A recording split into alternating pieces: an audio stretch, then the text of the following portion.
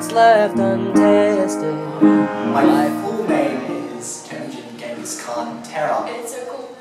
Alan Grant, from what I've seen in the script and movie and what Lee wanted, was that Alan is this solemn character who wasn't really high with his tone and very calm, while all the other characters, like especially Ellie, is very ditzy.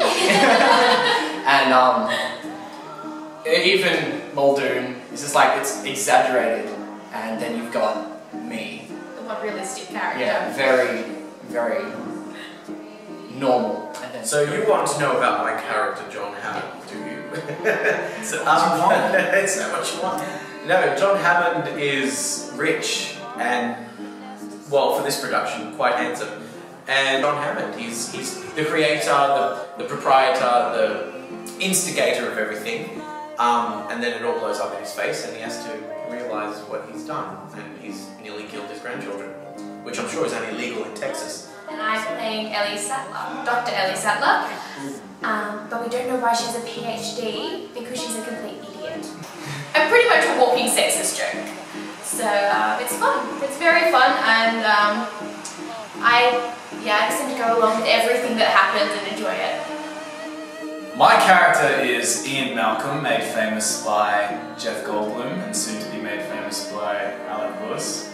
And I'm sort of this like laissez-faire, live and let live sort of guy, but I feel that John Hammond is really messing with what I see as just nature taking its course. So I actually was not allowed to watch Jurassic Park the film until I was 15, because my parents thought I'd be emotionally scarred. The movie just took over my life. I was just like, this is exactly what I needed to see. I imagined dinosaurs before Jurassic Park. I imagined what they would be like. They were all in like books and pictures and school slides and stuff. And then Jurassic Park came out. It was the first time I saw someone try to recreate what a dinosaur would sound and look like and smell like.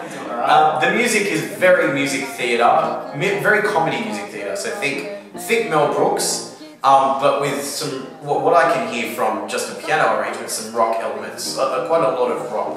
It's a happy medium between what I see as like really unashamedly kitschy, like jazz hands, like tour time, like really just cheesy musical theatre. And there's some nice ballads in there. It's so brilliant, and he gives us like so much creative freedom, I guess, in a sense. oh yeah, just have at it and you like change He'll change the melody for you, like as you go. Oh yeah, I can do that. Spamming the keyboard. Talented man.